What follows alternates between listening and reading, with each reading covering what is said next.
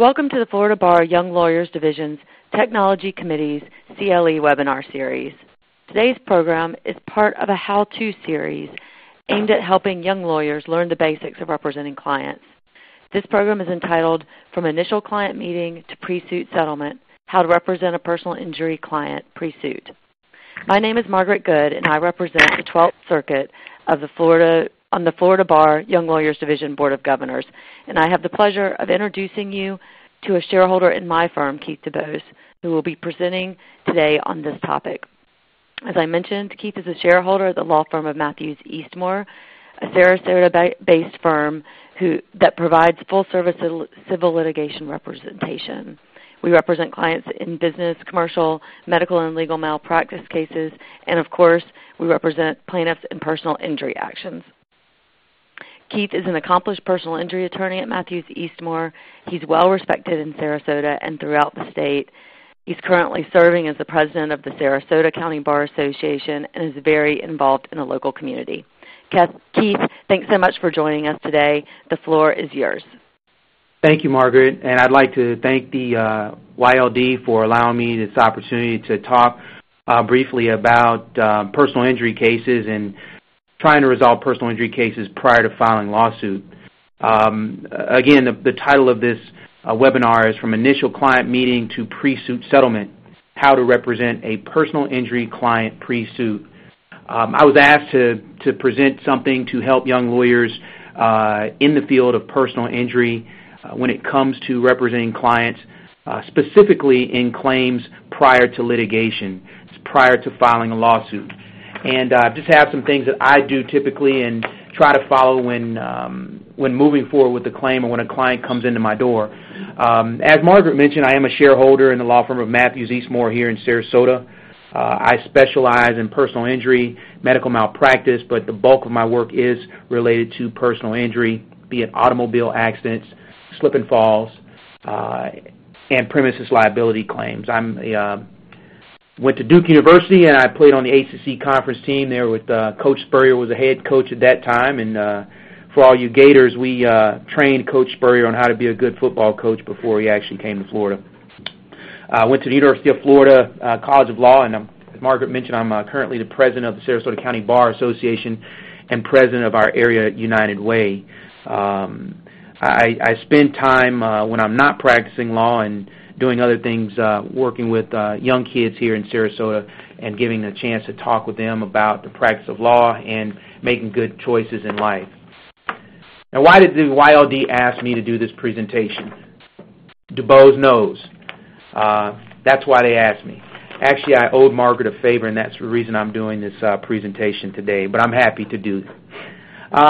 We'll start with the first slide with a potential client. What happens when that potential client calls after being in an accident? We try to gather basic personal information about the client. Obviously, we get their name, telephone number, email address if possible. We also want to make sure we get a backup contact in case there is a difficulty getting in contact with the client. If we do that, we'll do that for informational purposes and just to get in touch with the client. If we're going to talk substantively about the claim, we do have a form that we ask the client to sign for authorization to talk to another party about their claim. We get the names of all the parties involved in the accident and a brief description of the accident itself. This is typically done by the legal assistant, and in some cases, the paralegal will gather this information about the parties involved, names, ages, addresses of those involved in the accident, and a brief description of what happened in the accident. We'll also try to get at that time the names of any witnesses, contact information, and if possible, a statement by any of those witnesses. This is important because you have witnesses that will witness an accident, and if you wait too long, obviously there's a possibility that they may forget important facts that may help determine liability for your client. Particularly in situations where maybe it's a parking lot situation or a situation where there's only your driver and the other party and it's going to be a he said versus she said situation, that witness is crucial to determining liability. The insurance companies will sometimes dispute liability. We have situations where one client will run a stop sign and hit your client. The insurance company may try to decide a portion of liability on your client due to them being able to stop. Obviously, a witness in that category or in that situation can certainly be beneficial because they will be able to be a witness for your client to say, no, this person ran a stop sign, there's no liability for your client. The other thing we try to do is we make sure the client secures any evidence that may help with their case. That's photos of the vehicle, accident scene, surveillance video, black box system of your vehicle if your car has a black box. If you have a slip and fall, you may want to preserve any clothing or shoes that you were wearing at the time. The clothing may have stains in it that may show the type of substance your client may have slipped. Shoes obviously will show what type of traction your client had, what type of shoes they were wearing at the time they fell. I do want to go back to the accident scene in the vehicle. Obviously, the first thing you want your client to do is to get medical treatment and not take pictures at the scene. So you want to get a family member to the scene, or if the vehicle is towed, get someone to the tow yard as quickly as possible before any repairs are made to get pictures of the vehicle.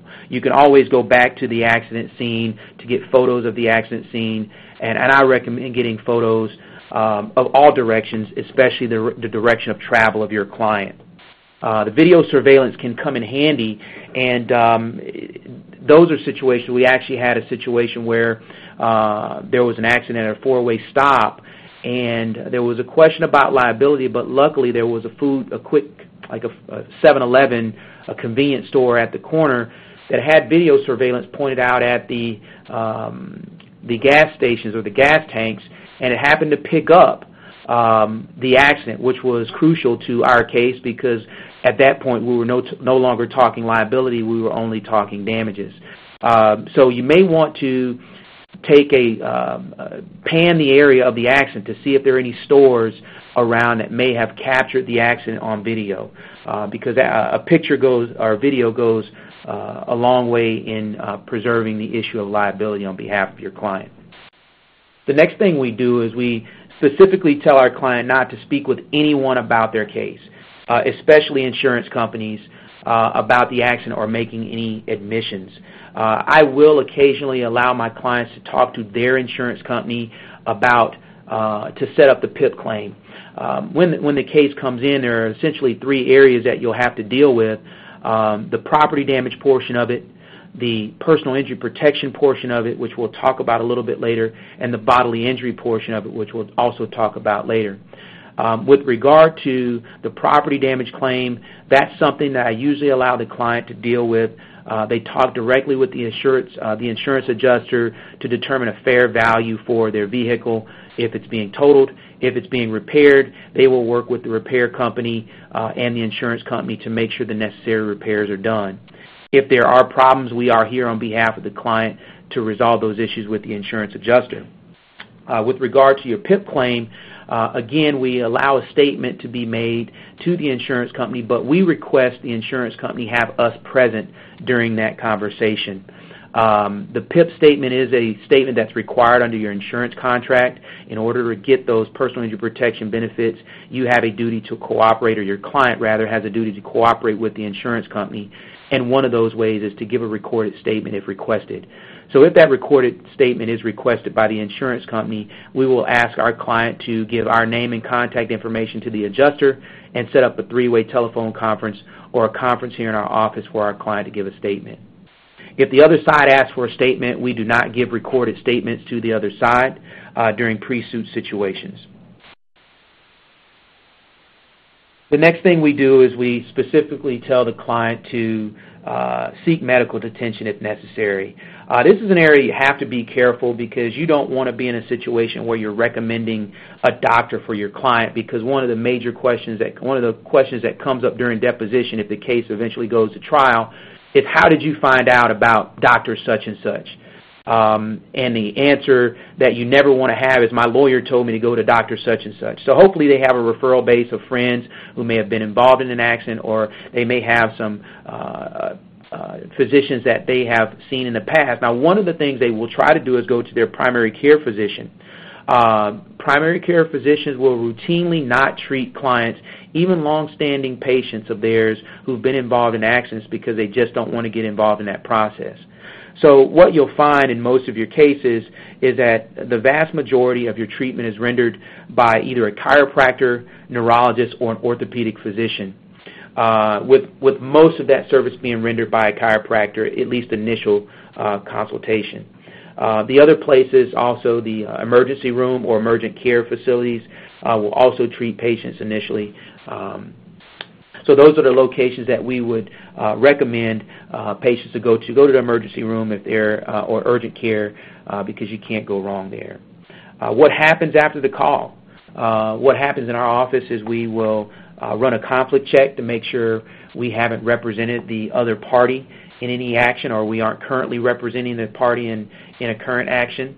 And we'll also do some just a brief research and looking at the claim to see just kind of where it stands and if it's going to be something that's going to be lucrative for us to take on. Because you have to remember, and I had to learn this the hard way, being from Sarasota, I got calls from a lot of people when I first started practicing law, and what I was reminded, or what I was told by one of my partners, was that the $2,000 claim takes up just as much time as your $200,000 claim, and it's usually with a lot less client satisfaction.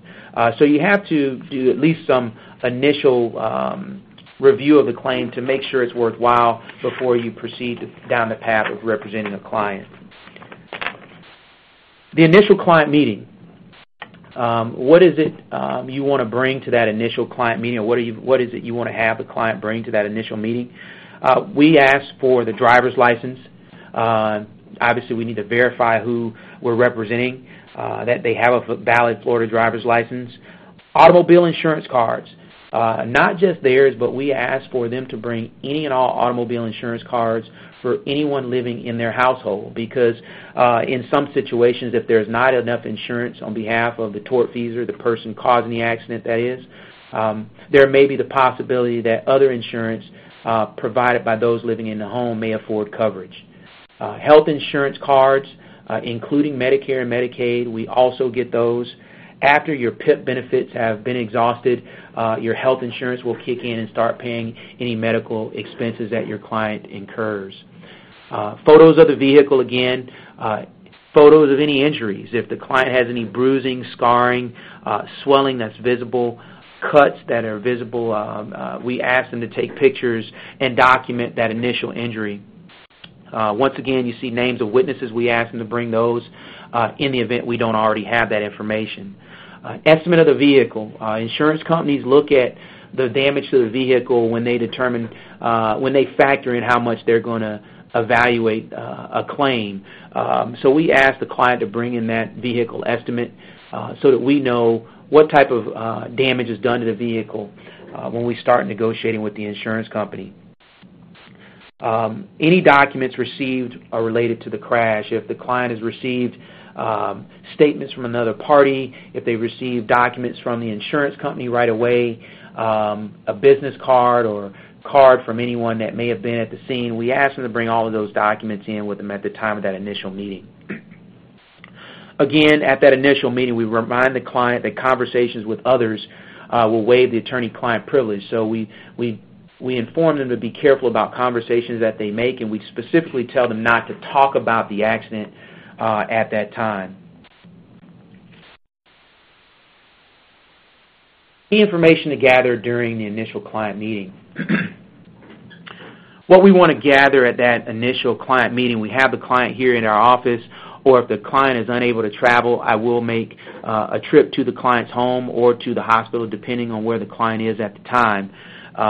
But we get detailed facts of the accident at that point, including any bad facts that may hurt us in the long run. So what typically happens in that situation, we have the luxury of having our paralegal to sit in that initial meeting to take notes and make sure we get all the information we need related to the accident. We take statements from witnesses and other parties if there are any. If a witness is available and can be called, we may at that time make telephone calls to witnesses to ask them what information they may have relative to the accident. We get information on prior accidents that our clients has been involved in. We make sure that we find out because the insurance companies will find out if we don't. And it always looks bad if the client hasn't, or if we haven't checked on prior accidents. We're getting to the stage where we're negotiating with the insurance company and the insurance adjuster says, hey, you know your client had 3 prior accidents where they had similar injuries, then it really doesn't make you look very well. Some examples that you might have of bad facts are, your client, could have been using a phone, or your client could have not been going the speed limit. They may have been going slightly over the speed limit. So we want to know exactly how fast they were going. We want to know if they were if they had their seatbelt on. Those are things that we want to know right up front, because if we know that they didn't have their seatbelt on, we can defend against that, or we can prepare our demand accordingly. If they were speeding, we can talk about we can address that initially as well, and talk about braking speed and other factors that the client may have been able to use in order to avoid the accident when the insurance company brings that up. Prior injuries. We want to know certainly if our client has had similar injuries before during that initial meeting, because that will certainly influence the value of the claim and how the insurance company looks at this, either as a new injury or an exacerbation of a pre-existing injury. We want to know if the client was receiving any treatment relative to any prior injuries at the time of the accident, or if any treatment had been completed, and if they had been able to resume their normal lifestyle prior to this accident. Information on personal matters that may affect the case. Prior criminal records. We have to ask our client all the time if they have any prior criminal history, because that certainly goes to credibility. It can certainly influence, and it does influence insurance adjusters. Unfortunately, a person who has a criminal record, I have seen it happen with insurance adjusters. They will give less value to those claims because if it does not get resolved, you are asked if you've ever been convicted of a felony or a crime involving dishonesty. And if that answer is yes, certainly if that is a correct statement, that's all they can ask, but that certainly goes to how a jury may view your client's credibility. One other issue that you want to find out is if your client has any child support liens. I had a claim where our client, it was a $10,000 policy, but our client had $15,000 in child support liens. So at that point, it really makes the case cost prohibitive because the client is going to wonder what they're going to get out of the claim. And unfortunately, with that child support lien will try and grab any and all money that's available prior to the client getting $1. So those are things that we want to try to gather during that initial client meeting. Key information to provide during the initial client meeting. Communication and managing expectations is important. You want to talk with the client at that time about the time frame for your pre-suit settlement.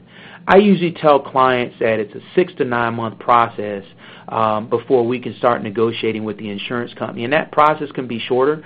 It can extend to a longer period of time. It just depends on the nature of your client's injuries. It depends on how consistent they are with their treatment. It depends on the medical provider, and it depends on how they respond to treatment. What you don't want to do is you don't want to settle. I tell clients all the time we don't want to settle a claim too quickly, because once you sign that release, you get to a point where you're feeling pretty good after an accident, and you say, hey, Keith, clients say, hey, Keith, I want to settle my case right now. We're 3 months into it. I'm feeling fine. Even though I discourage it, they want to settle the claim. They accept the offer from the insurance company. We settle it, sign the release, and 4 or 5 months later, after they've gotten back involved in a routine daily routine, they start having pain. And they realize it's related to the auto accident. They wonder what they can do, and at that point it's too late. We've signed the release, and they've negotiated a settlement with their insurance company. So we want to make sure the client gets an opportunity to get the benefit of the full range of medical treatment. We also want to make sure that they get back into their activities of daily living and their regular routine to see if they're going to have any problems that mount up after treatment may have concluded. What we'll also discuss at that time was not being able to settle pre-suit and what happens if we can't settle pre-suit. Probably about 90% of our claims are being settled pre-suit at this time, but there are those claims where we're so far apart with the insurance company, or the insurance company has such a low value on the claim, or in some instances the client has an unreasonable expectation of the value of their claim that we just can't settle it. So we have to let the client know that there is a possibility that if we can't resolve the claim with the insurance company, that we will need to file suit. We go through that, and I'll get a chance to talk a little bit about that when we go over the settlement state, or the statement of client rights and the contract for representation. We go over what I generally tell patients, clients at that time, is that a good medical result is usually a bad legal result. And what I mean by that is if the client gets in a bad accident and liability is clear and there are exacerbating circumstances, aggravating circumstances rather, like the driver was a drunk driver and he ran a red light, but for whatever reason your client has no injuries and gets no medical treatment, that claim, although it could have been a lot worse, and clients always speak in the term of, I could have been badly injured, I could have been killed. Unfortunately, insurance companies don't pay for what could have happened. They pay for the actual damage and actual injuries that your client sustained. So if your client has a great medical recovery and doesn't have any medical treatment, that's a bad legal claim. It's not going to amount to very much in the way of a recovery for your client. So I tell them that. Obviously, I want my clients to have a good medical result as opposed to wishing bad health on anyone. And I guess that's probably the sadistic nature of what we do as personal injury lawyers, because our best clients don't walk into our office. We visit them in the hospital because they're so badly injured, which is kind of the nature of our business, I guess, as personal injury lawyers. We talk at that point about insurance limits. We talk to the client about what type of coverage is available if we have that information from maybe an oral, a verbal representation of insurance from the insurance adjuster. And that's important because at that point the client knows, or at least has an idea of what maybe the cap of his or her claim may be. If a party, if a tortfeasor or a responsible party has a 10-20 policy and there's one person involved in the accident, your client, the maximum they have to recover at that point is a $10,000 under most circumstances. So the client needs to know what that maximum recovery would be. Certainly if there's $1 million policy and your client has a minor injury, you let them know that the maximum is $1 million, but you certainly try to maintain expectations to make them reasonable, to have the client have a reasonable expectation of what they should expect upon settlement. We talk about client behavior. This is very important, especially in this day and age of the many different forms of social media. Insurance companies have access to Facebook accounts, Instagram accounts, Kik, Snapchat, you name it, they have access to that, and they search those various forms of social media. So we certainly tell our clients not to post any information about the accident, not to post anything relative to their condition or what they're doing on any social media platform while the case is being negotiated or while the claim is still open. If they have a social media account, we recommend that they shut it down or at least make it private, because those are the type of things that can really hurt negotiations. Believe it or not, I had a situation where I had a client who was involved in an accident, and it always happens. A client will feel better and they'll do something. Unfortunately, the insurance company, gets a copy of that. They get a Facebook posting of maybe your client out at a restaurant, and it's used against your client to devalue the client's claim or to minimize the type of problems your client may have. So you have to be careful of that and constantly warn your client In fact, we have a form that we ask we give the client, letting them know about these very things related to social media, and we ask them to sign that. So if anything happens with regard to social media that devalues their claim, we say, look, we told you about it, and here's a document that you signed to cooperate with us with regard to social media. The possibility of surveillance, we tell the client to be careful what they do because they never know when the insurance company may have someone out getting surveillance of them. Statements against interest. We also advise the client during that meeting to make sure that they don't make any statements or any admissions to anyone about the accident. Make sure any comments about the accident are limited to conversations with the law firm so that they maintain the attorney-client privilege. Once we've met with the client and decided to take the claim, we have various disclosure documents and retainer agreements that we have the clients sign. We have a HIPAA authorization. Actually, let me back up to the retainer agreement. It's actually a statement of client rights and a contract to represent. The contract we use is a contract that is it's a form that the Florida Bar approved. We use a Florida Bar approved form. We find that there's no need to deviate from that form, and it's a form that has already been approved by the bar, so you won't have any problems with regard to fee structure or language. With the statement of client rights, there are a couple things that I like to go over with the client. I let them know that this is a contingent fee contract that may be canceled at any time, and that they have 3 business days to cancel it, and it basically voids the agreement without any harm to them. I also let them know that they have a right to know about our law firm before signing any agreement with us.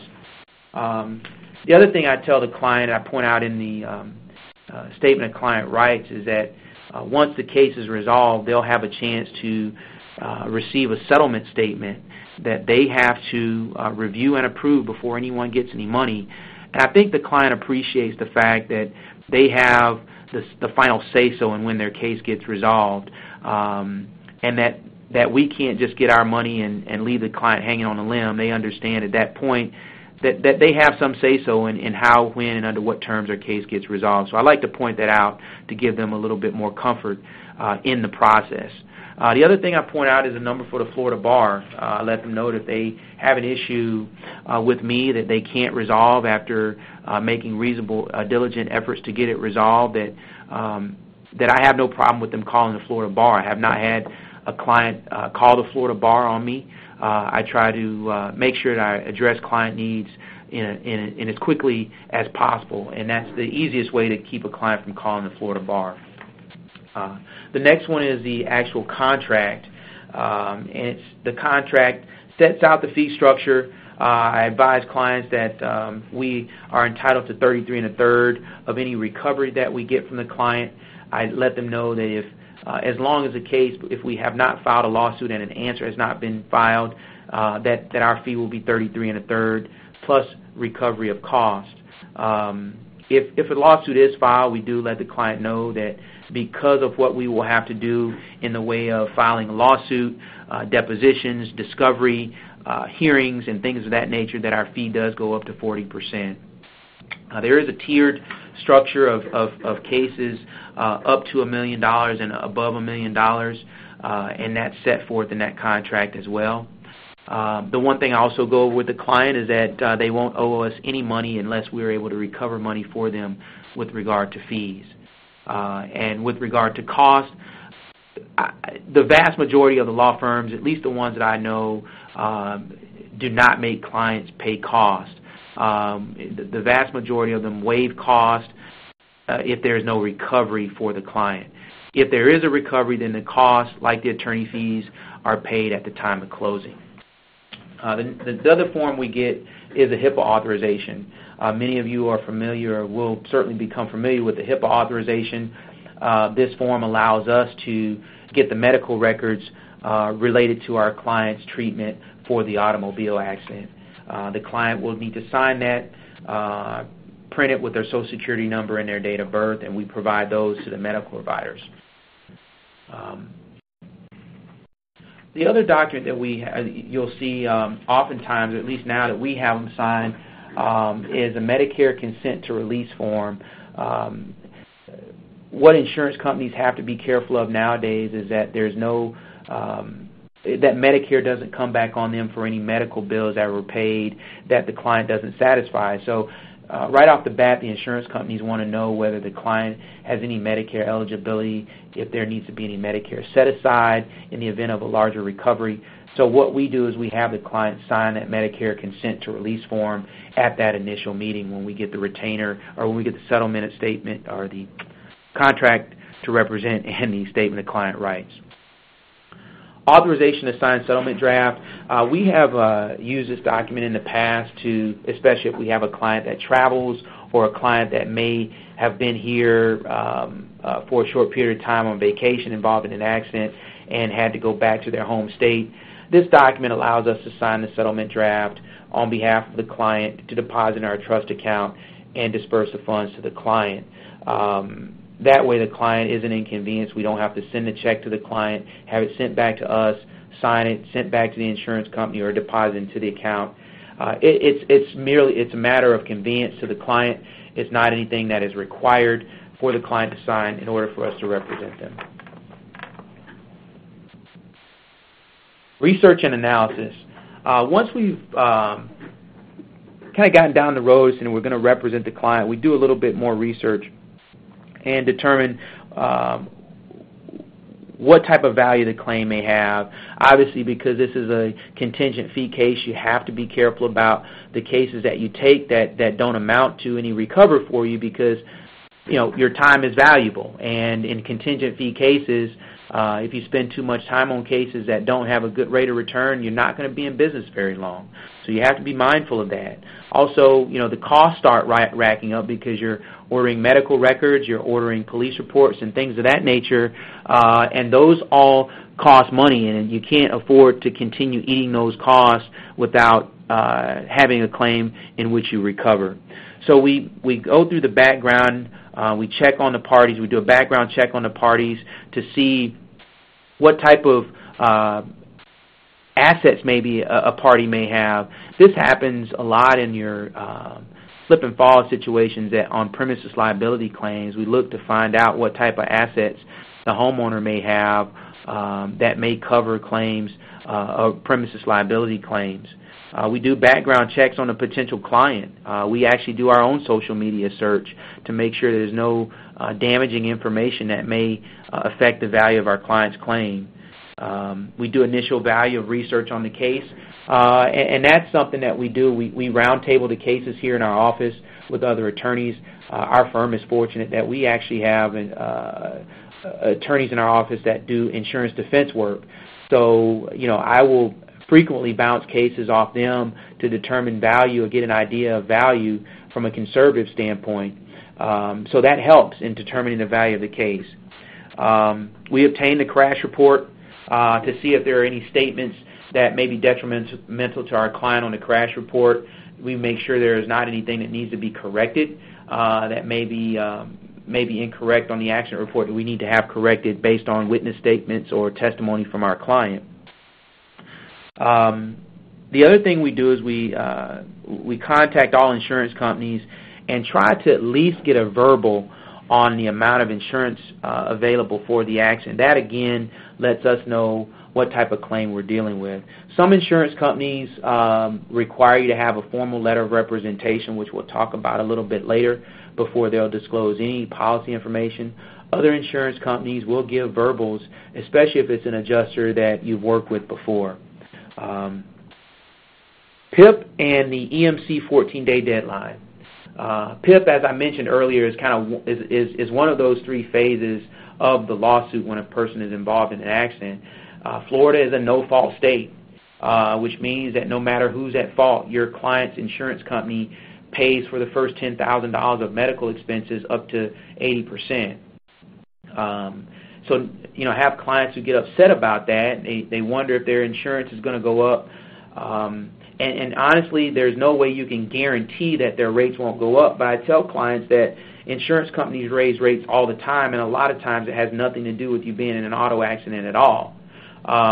What you do have to be mindful of is insurance companies, if you're involved in, if you make more than 2 or more PIP claims within a 6-month period, that will get flagged by the insurance company, and it could potentially result in your client's insurance your insurance company dropping them from coverage. So you need to make sure that, obviously insurance companies did that to prevent fraudulent claims and clients who just made PIP claims one after the other that were not legitimate.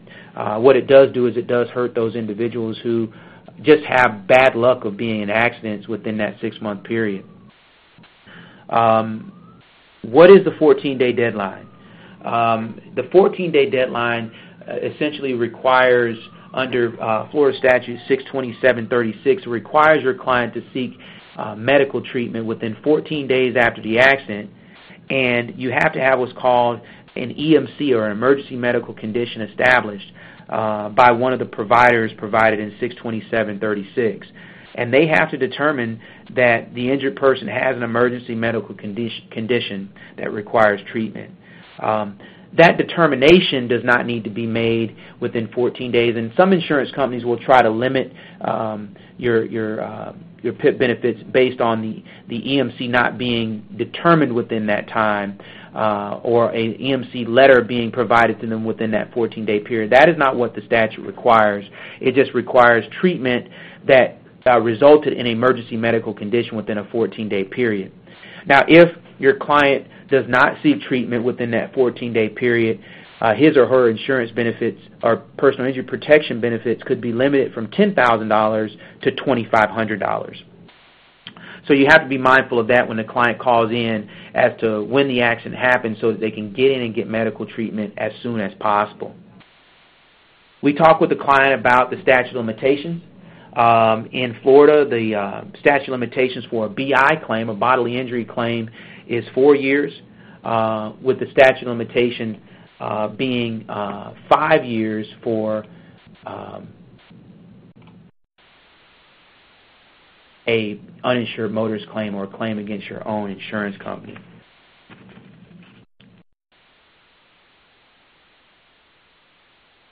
The statute of limitations for we also one area that a new lawyer can get in trouble with is claims against governmental agencies. In fact, let me back up a moment.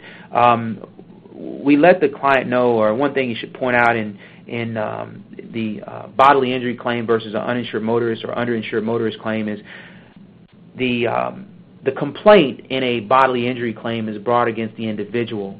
The complaint in a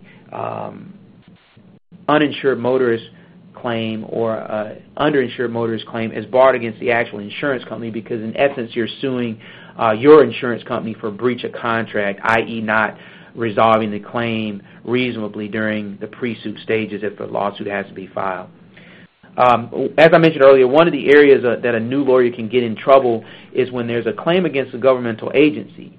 The statute of limitations is 4 years. However, Florida Statute 76828 requires you to file what's called a notice of claim with the Insurance Commission within 3 years of the date of the accident. So although that statute of limitations is 4 years, if you don't file that notice of claim, you can't get into court at that time, and you will commit malpractice. The other thing that you have to be aware of is that sovereign immunity policy limits are $200,000, meaning $200,000 for any one individual and $300,000 for any one claim for all parties involved. One of the things that we do, and I have here on the PowerPoint, is a no-rep letter. If we've looked into the claim and determined either that there's not enough insurance, or there's going to be a problem with determining liability or getting a good value or settlement for the claim for the client, we do send out a no-rep letter. And this is something that you want to send out as soon as possible when you've determined that you can't help this particular individual. In that rep letter, we inform the potential client that we're not representing them, that we won't take any further action on their behalf. We also advise them of the applicable statute of limitations and encourage them to seek a second opinion as soon as possible.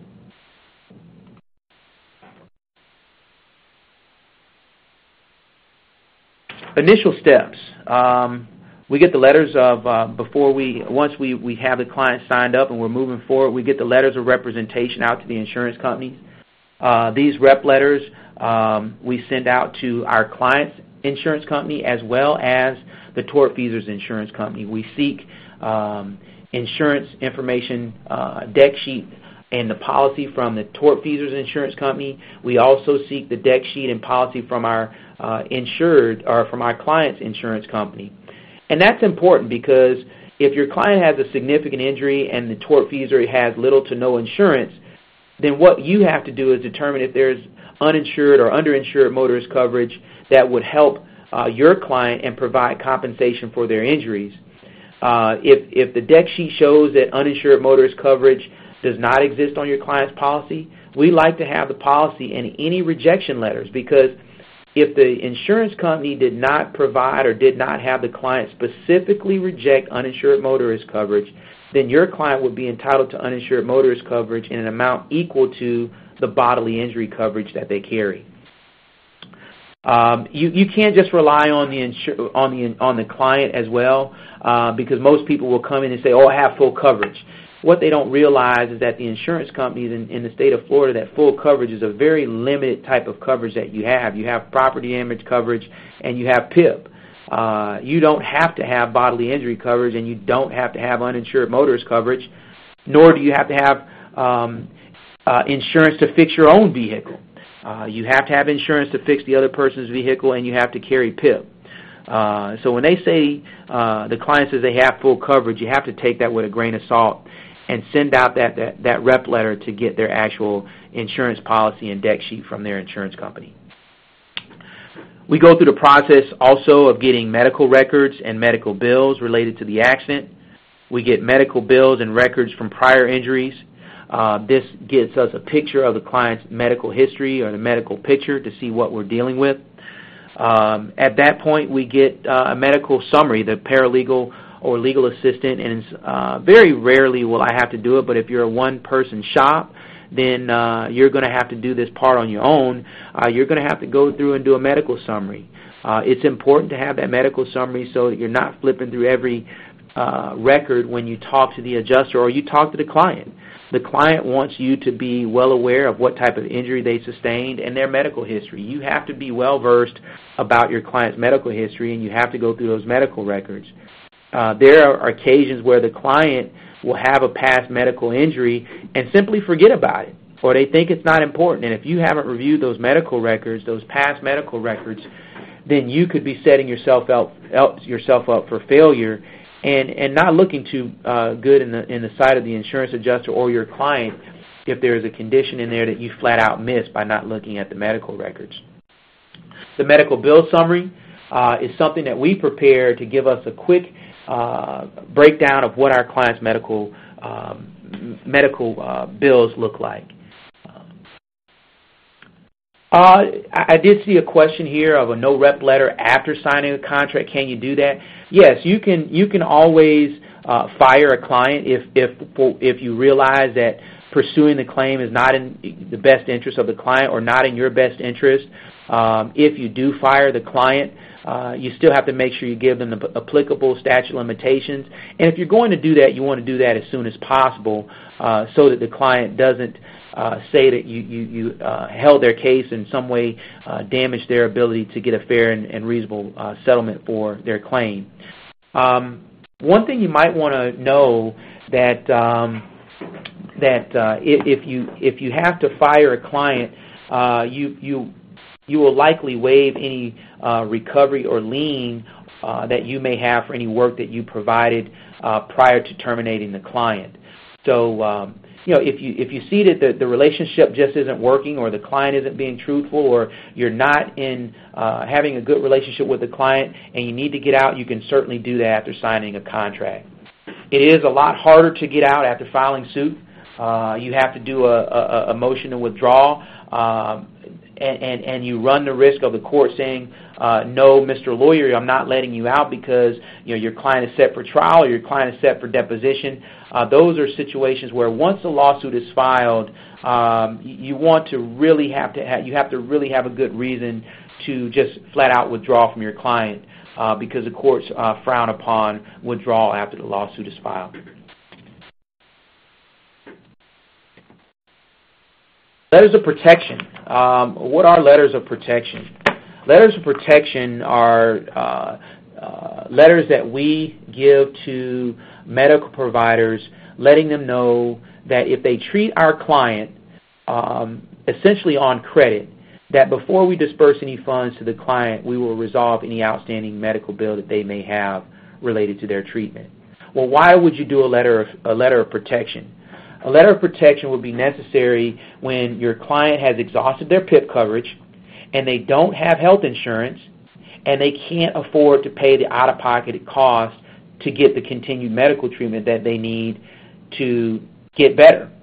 Doctors will often allow the lawyer to give them a letter of protection, and those factors that go into whether a doctor is going to accept a letter of protection or whether you should give a letter of protection are the insurance limits. If you have a $10,000 policy and your client has exhausted PIP, you want to be careful about giving a letter of protection, because if that doctor runs up a big medical bill and you're only looking at a $10,000 recovery, your client's going to be really disappointed when they have to pay out all their money in medical bills and lawyer fees and nothing goes into their pocket. Which brings me to an important point. You really have to keep a handle on what your client's medical bills are, because what you don't want to get into the habit of doing is getting more money than your client. You want to always try to leave your client in a good state when they leave your office, because that is going to be a good referral source, which we'll talk about later. Your relationship with the medical provider is also a factor when determining whether you give a letter of protection to a doctor. If it's a physician or chiropractor that you've worked with in the past, they may be more apt to accept a letter of protection. You also want to make sure that you don't mess up any relationship with that physician by giving letters of protection when you know there's no way to recover on behalf of your client.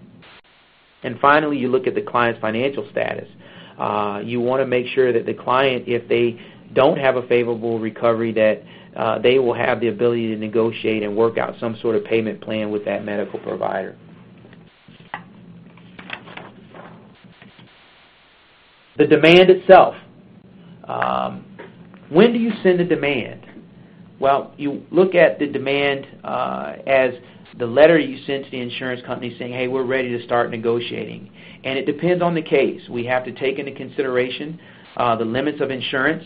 There are some situations where you may send out a demand pretty quickly if there are low limits and your client has a significant injury. If your client has sustained a broken bone, or it's determined immediately that your client needs surgery and there's a $10,000 policy, you want to send out that demand immediately for a couple of reasons. One, you know that your client's injuries warrant that policy limit, that low policy limit, and sometimes, quite frankly, if the insurance company fails to tender their low limits in a timely manner, then they may be looking at a bad faith or an excess judgment, which may result in a greater recovery for your client. You also look at the client's injuries, which is what I mentioned earlier. If your client has significant injuries and there's a low limit policy, then you may want to go ahead and get that demand out as quickly as possible. Maximum medical improvement. This is usually achieved by most clients in a 5 to 7 month period, 6 to 8 month period. And basically, it's as healthy. It means that your client is as healthy as they're going to get. Does it mean that they're getting better? Not necessarily, but it means that they're not getting worse. And once your client's physician has placed them at maximum medical improvement, then that way you know you're ready to start moving forward with your demand. Financial status of the client, medical insurance, or letters of protection. You want to take a look at those when you determine when you send out your demand. If there's any outstanding medical bills, if, for instance, your client has Medicare or health insurance that may wait to bill, if you're able to get the demand out and get it resolved before that huge lien hits, you have a better chance of negotiating those medical bills down.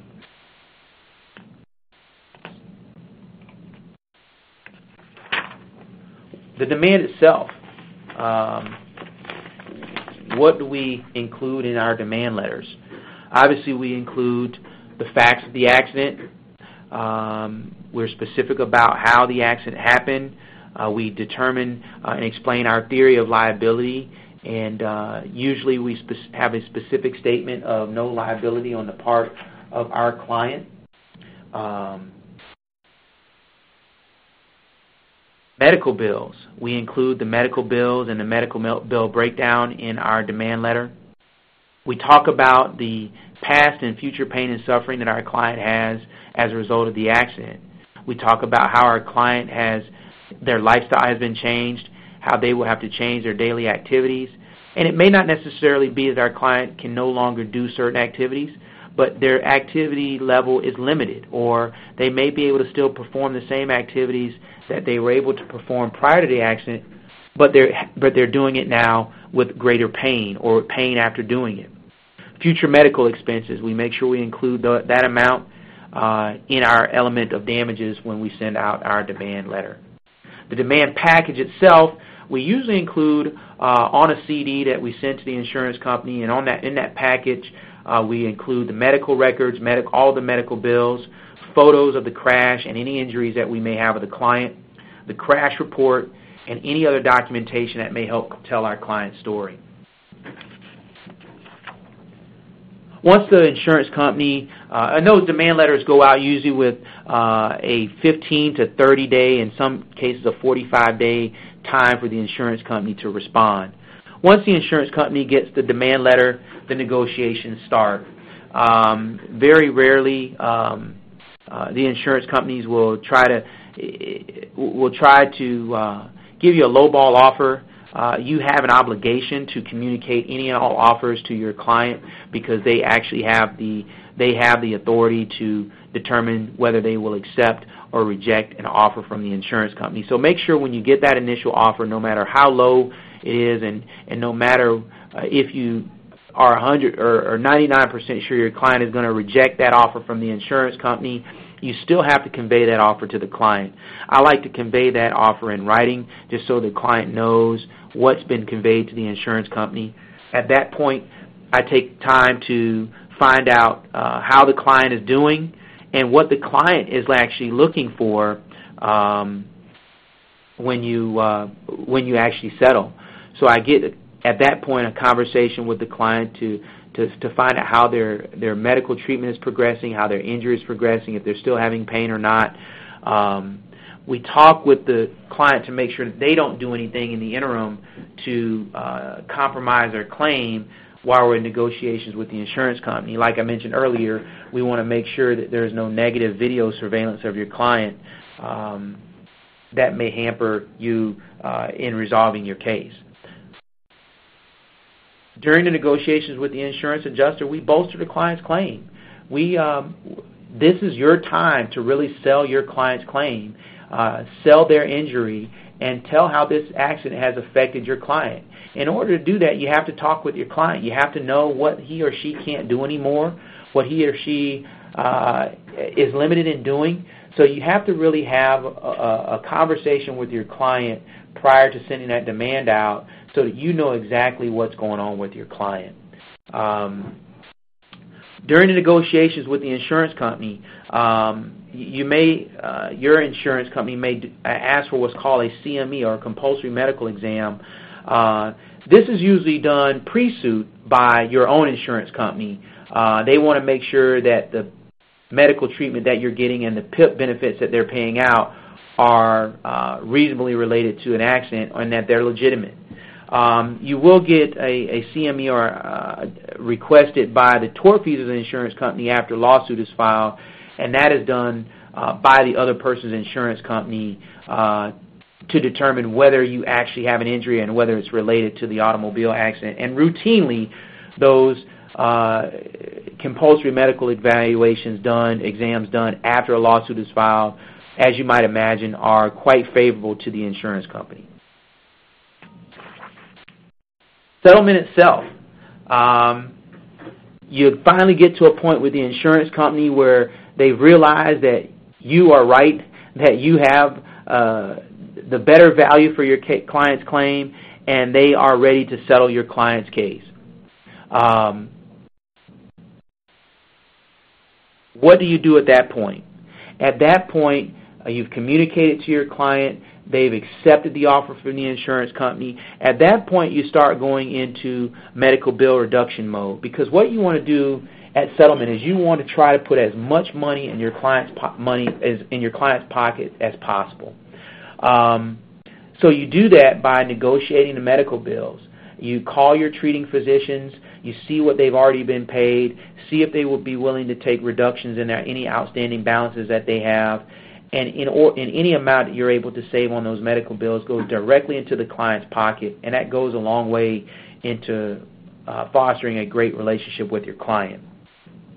I like to tell my clients, once the case has gotten to the point where we've settled with the insurance company, at that point their case goes from the best case in the world to the worst case in the world, because they weren't paid. 9 times out of 10, they haven't been paid what you were hoping to get, and you communicate that to the doctor or medical provider so you can get that reduction for your client. And oftentimes medical providers are willing to take those reductions because they've gotten most of their money through the insurance companies, either through PIP or health insurance. If they haven't and they are a letter of protection, they want to get something rather than nothing, because they realize if the client ultimately decides that, hey, this isn't enough money in my pocket, I don't want to do anything yet, those medical providers won't get paid anything, or they'll wait a long time to get paid for the services that they've rendered. Releases. Once you settle the claim, the insurance company will send you a release. We have our own releases that we prepare because there are specific things that we like to exclude from the lease, or certain benefits that we like to preserve. For instance, if this is a claim against a third party, then you may want to preserve any first-party claims. If you have a claim against another party, you sign that release. You release that claim only, and specifically that claim. We have our clients in our releases that we sign preserve any claim for any uninsured motorist coverage that may be out there relative to the accident, any outstanding medical benefits that might be payable to the client either through PIP or health insurance, and we specifically reserve any claim that a client may have for medical malpractice that happened as a result of the auto accident. And finally, we make sure we preserve the claim that we don't waive or release any party not specifically named in the release. In the event there was another party that may have caused harm to our client, we want to make sure that they don't get released without paying any valuable consideration. Again, the insurance company will draft those releases. As a new lawyer, you certainly want to make sure you read those releases and make sure they have the protection language in there for your client. Insurance companies will also ask for confidentiality clauses, which I routinely strike out unless it's something that has been bargained for. And you have to be careful with those confidentiality clauses nowadays, because typically your personal injury settlement cases are for pain and suffering, and they are not taxable. I do tell my clients that I'm not an accountant, that they need to report any personal injury settlement to their accountant and make sure it's properly reported to them to determine whether it's taxable. But in my years of experience, I have not had a client come back to me and tell me that they were taxed on their personal injury claim. Now, I say that with the caveat that if there's a lost wage claim that you have, it's possible that they could be taxed on those lost wages that they get compensation for. The other thing that I mentioned before is a confidentiality clause. There is a possibility that the insurance company or that your client could get taxed for any amount paid for the confidentiality clause as opposed to those amounts paid for pain and suffering. I have not had that particular situation happen, but I have seen articles advising against confidentiality clauses and making sure that your client tax consequences are not affected by a confidentiality clause. So before you sign it, you may very well want to talk with a certified public accountant to address that situation. The final meeting with the client. The settlement statement that you have. I apologize. I didn't. My first webinar here, and I don't know if I moved the slide. So I'm at the settlement stage, and I should be on the slide that has the settlement statement and the 4 things that we're talking about here. The settlement statement itself, we show the amount of money that we received from the insurance company. Then we show how much money, what our fee is for that particular case. We show any costs that we incurred. We show the outstanding medical bills that will be paid on behalf of the client, and we show that net amount to the client. The settlement statement has to be approved and signed by the client before any money is dispersed. And in that settlement statement, we have language that specifically talks about the medical providers that the client saw. We want the client to specifically tell us what medical providers they treated with, and advise them that if they've treated with medical providers, that they didn't tell us about, then they will be responsible for satisfying any expenses or costs that were incurred for that treatment. The other thing we do on our medical statements our settlement statements that we've started doing recently is including a section for them to sign if they want their medical records. We have a section of the settlement statement that asks the client if they want their medical records. We also have them specifically acknowledge that we will be destroying the medical records after the proper time frame. What we do if the client requests a record is we put the records on a jump drive as opposed to making paper copies. We found that clients like to have their medical records and their file on a jump drive. So what we've done now is we've started using it actually as a marketing opportunity, because we have our logo on the jump drive, and we'll put the client's medical records and settlement statement on a jump drive and give it to the client. And it helps the client, and it also is a longer-term marketing opportunity for us to stay in sight and in the mind of the client. And that final meeting with the client, we like to make sure we have that meeting in person. I always like to give the client their settlement statement or